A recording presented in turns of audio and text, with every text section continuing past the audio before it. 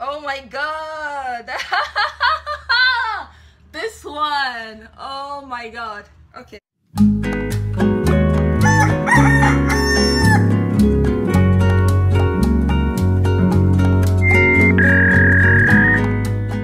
Hey everyone, how are you all doing? It's nice to be back again and to be sitting down and talking to all of you. Okay, today I'll be talking about one beautiful memory that I've had here in the Philippines, and this is also something I'll be taking back home with me. So on this particular day, I was at Ayala Museum here in Makati. I think I went for a school project. We had to do a research on Philippines history. So as I got into the museum, the ground floor, I was about to sign in, and then someone like said, "Excuse me, are you a model?" And I was like, I am not a model, but I actually go to a design school here in the Philippines. I study fashion design. When I tell people I study fashion design here in the Philippines, they're like, really? That's another story entirely. We started talking and he said that he's an artist and he also works with other groups of artists. Some of them are already really advanced and some of them are still learning how to draw, how to sketch. So he said they have classes here on a particular day, like today right now, and if I would like to be their still model, if I would like to post for them, then whenever I'm available. I told him that I'm free next week and we made that plans, and the following week I showed up for this sit down of me being sketched. No, I didn't really take it as serious as anything. So I arrived the next day and the kuya introduced me to all of his colleagues, all of his friends, and then they told me to sit down. And then they started the sketching session. So today I'll be showing you guys the sketches. I'll be telling you what I like about them, and then I'll just be telling you also like the emotion, how I felt as I sat down and I was being sketched. Actually, on that day I came back from a shoot. On that particular day I actually had a shoot. So because on a normal day I'm not like this person that wear a lot of makeup, just very minimal. So I came from another shoot, so I was a bit tired. And then when I came to this sketching session, right, so I had like makeup on and I started sketching, right. And one thing you guys will probably see is that in this particular time I had already cut off my hair because I got frustrated a bit. It got difficult finding someone to make my hair in that particular time, so I just cut it all off. So today what I'll be doing is I'll just be going through this memory with you guys and be sharing the ones that I like and the ones that I feel like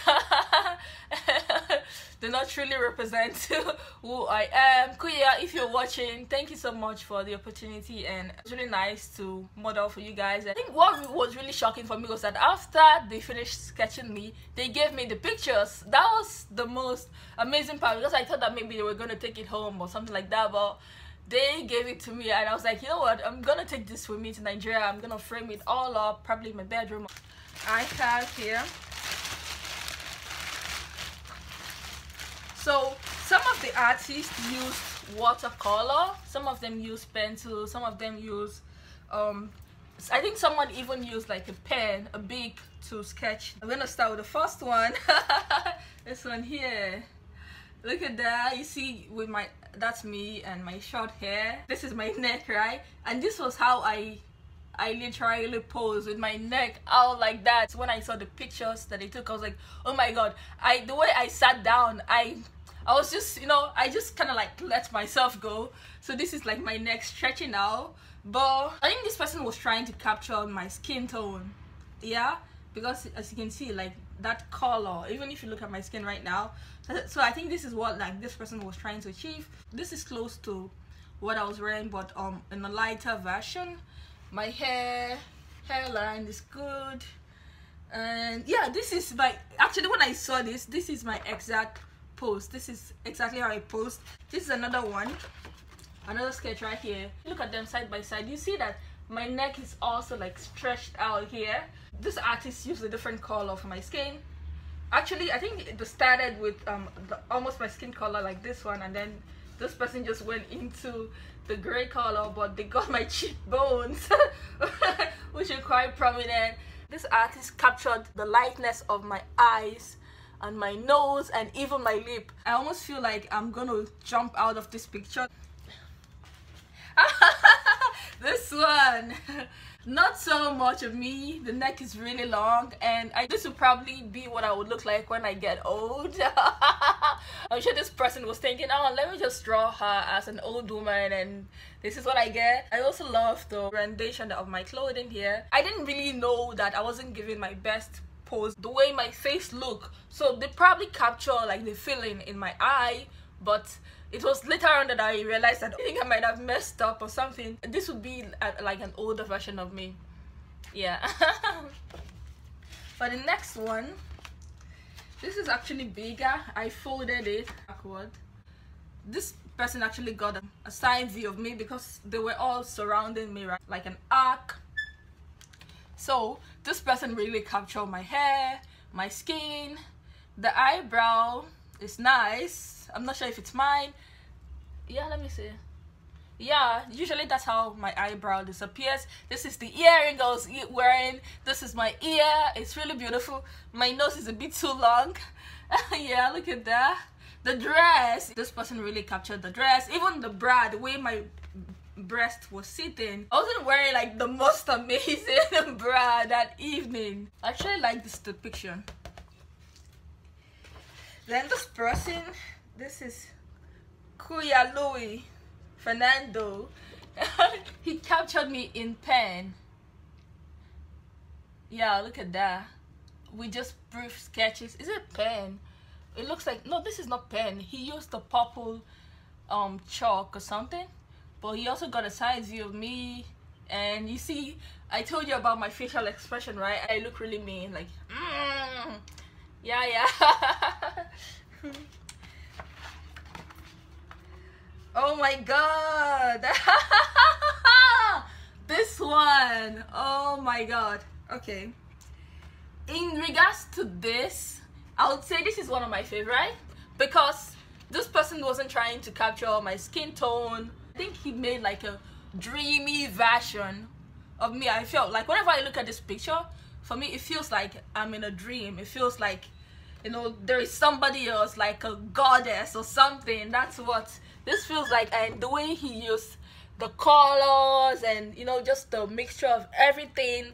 He wasn't really so particular about, like, you know, even the hair. There's like all sorts of mixture, but the outline of my face, of the emotions in my eyes. This clear gave me a beautiful emotion, because if you look at the other pictures, you see that the emotions are consistent, but he kind of like uplifted my emotion, you know, kind of straightened my neck a little bit. He just portrayed me in this beautiful color. So this is one of my favorite. Oh my god, yeah. What do you guys think? This is really, really beautiful. Yeah, I told you about the main face, right? See, this person really got it here.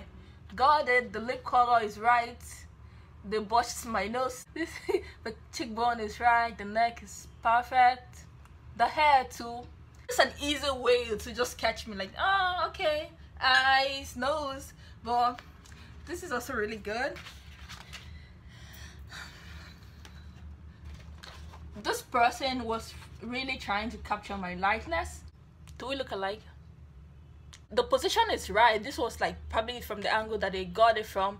I have cheeks, so I guess that was been depicted here. I have small eyes, but this person kind of reminds me that I do have small eyes. This would be another favorite of mine. Look at that. This person was really going in with like the, see, with like the with my color, and they almost got it, even with like the undertone, the size view of my face. The eyes is correct, the nose, yeah, the lip is perfect, even the underneath my jaw, the dress is perfect. The hair, even the way the hair looks like, this will be one of the close sketches that I've seen in this. And then for this one, this is by Jonah Ma. Person was also probably thinking that I think this girl is a goddess, she's a princess, and I don't know, but this is how I feel about this. This person isn't trying to capture me, this person is trying to elevate me. I think there was like an outline of a dress, right? But then I think the person just said, no, I'm not going to dress you up. I'm just gonna put colors around you to make you look floaty. This is me, but in a different dimension entirely. It's a more elevated version of Abby, and I had just so much fun. They took lots of pictures and selfies, and it was just so beautiful experience, and I just cannot wait to display all of this in Nigeria. Thank you guys so much for watching this vlog, and see you in my next one. Bye bye.